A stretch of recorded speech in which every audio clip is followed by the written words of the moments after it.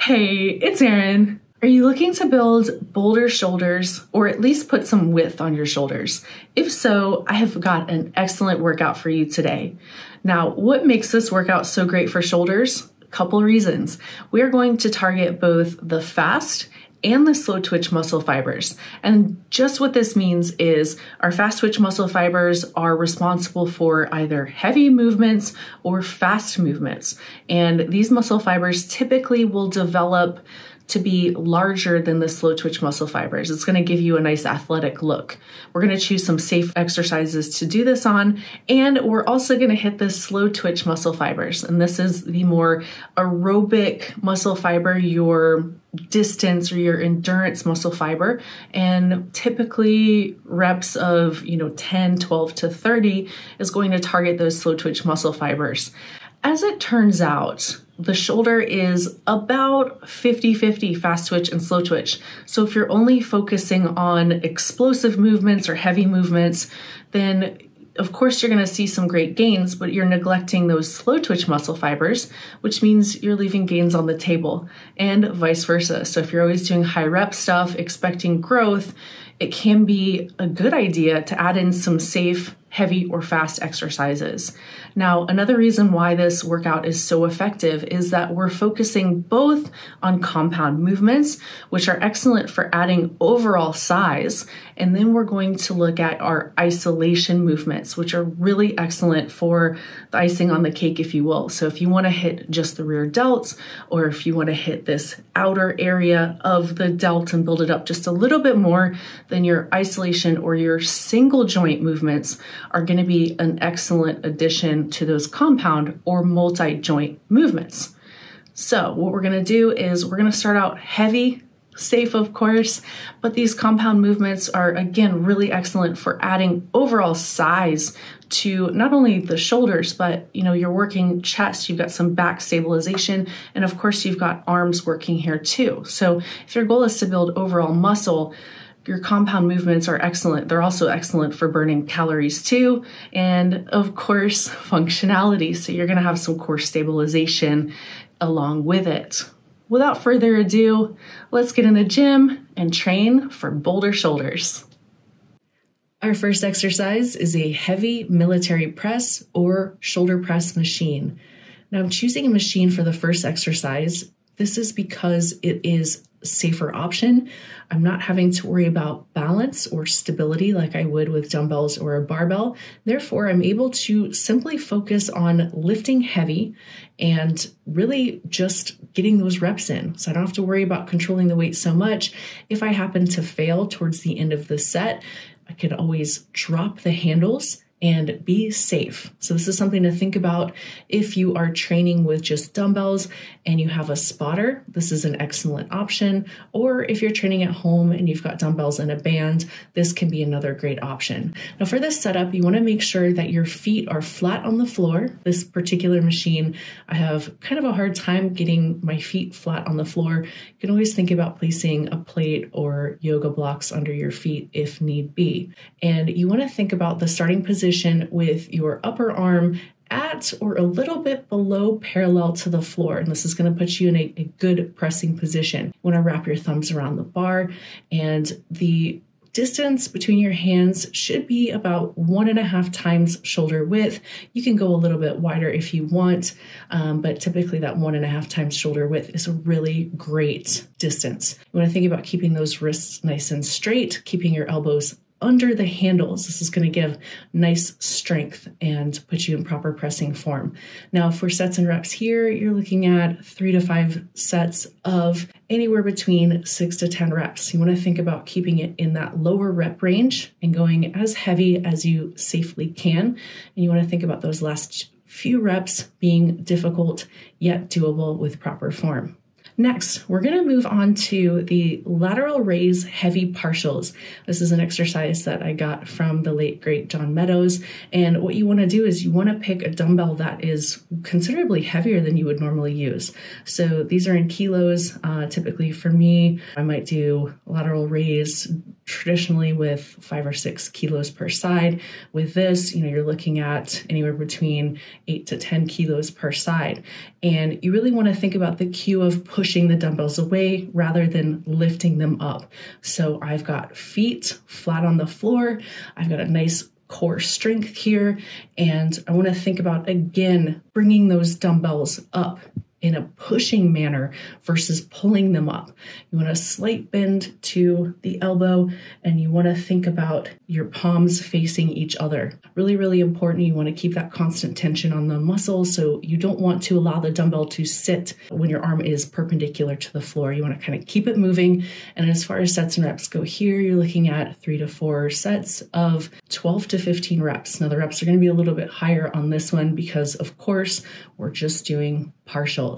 Next up, we're going to hit some rear delts with face pulls.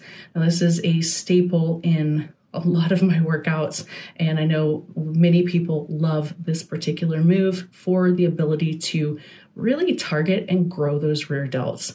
Now what you want to do is you want to set that cable up to where the cable is right at about between chin and forehead height, and you want to go a little bit lighter on this exercise because it's going to be a little bit higher reps, so 3 to 4 sets of, I would say, 12 to 15 reps or so, and you're going to grasp the rope with an overhand grip, step away from the cable just enough to where you've got that full range of motion, feet shoulder width apart, slight bend in the knees. You want to have a nice solid foundation to be able to pull from and to be able to keep your body still. So you want to think about pulling the rope towards your face, exactly like the exercise sounds. And you want to think about keeping your elbows up for this exercise. And that's why you want to go a little bit lighter, because the rear delt is so small that if you're going heavy and you're dropping your elbows, your lats, your rhomboids, traps, those larger muscles, those stronger muscles are going to take over. So this is a little bit of finesse here, and, get that constant tension, get full range of motion. So you want to make sure that you're extending your arm all the way back to that starting point and pulling nice and smoothly that rope right to about forehead to nose height. Next up, we're moving on to a cable crossover lateral raise. Now for this exercise, this is an isolation movement. This is simply going to hit those delts, and precisely we're looking at targeting those side or medial delts to build width across the upper body. Now you want to put that cable on both sides to the lowest possible setting or a low setting, and this is going to really give you a nice range of motion and a nice point to pull from. And with the cable, you want to look at a lightweight here. You're keeping constant tension on the muscle. What I like to do is grasp each cable and using overhand grip. So you want to think about palms facing down, and you're going to almost think about pushing the cables away from each other. So again, we're really looking at that cue of pushing versus pulling up. If you think about pulling the cables up, usually your traps are going to take over. They're going to initiate the move, and that's not what we want. We want to think about nice, smooth, almost as if you're opening a door, or even think about a superhero, you're opening your cape. And that move is exactly what you want to feel. Slight bend in the elbow, and you want to keep your rest of your shoulders nice and quiet. So try to keep your shoulders down throughout this exercise. And again, constant tension here with the cable. So you're always going to have a bit of resistance on those delts. Next, we are moving on to bus drivers. Now, this exercise looks like it would be pretty easy. It is actually brutal, and it is excellent for hitting slow twitch muscles on the delts. So here I am somewhere in between a 10-pound plate and a 25-pound plate. Now, if you're in a pinch and you are really in between weights, I would recommend just using a dumbbell. So you can use a dumbbell. You can hold each end of the dumbbell in the palm of your hand. Now, if you're doing a plate like I am, you just want to grasp the plate on either side. So you want your hands to be directly across from each other. You're going to extend the plate out. Just like a bus driver, you want to think about turning your hands one way or turning your arms one way, and then kind of steering that plate in the opposite direction. So one side turning to the right, and then next side turning to the left, and that is 1 rep. And for this, we're going to look to doing 2 or 3 sets of pretty much as many reps as you can do here. So this is again, going to hit those slow twitch muscles. This is also kind of a mental exercise in toughness. So, really think about holding the plate or holding that dumbbell and using just your delts to control that turning motion. As you get tired, it's okay if you kind of pull that plate in just a little bit, shorten that lever just a little bit, can make it a little bit easier and help you get just a few more reps in.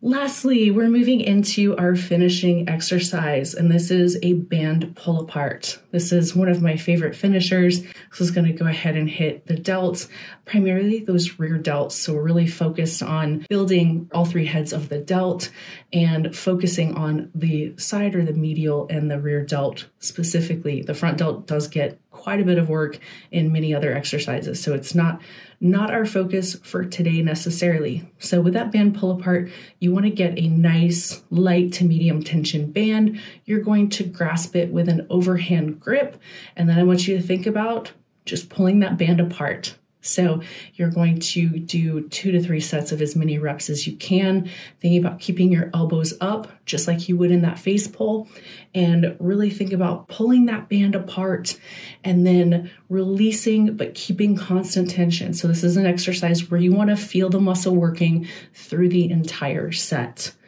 Let me know in the comments below what you'd like to see next, and let me know what your favorite shoulder exercise is for growth. I think my current 2 favorites are the heavy military press, and I love those lateral raise partials. It's really excellent, kind of gets you out of your comfort zone and gives you a phenomenal pump. So again, let me know what you'd like to see next.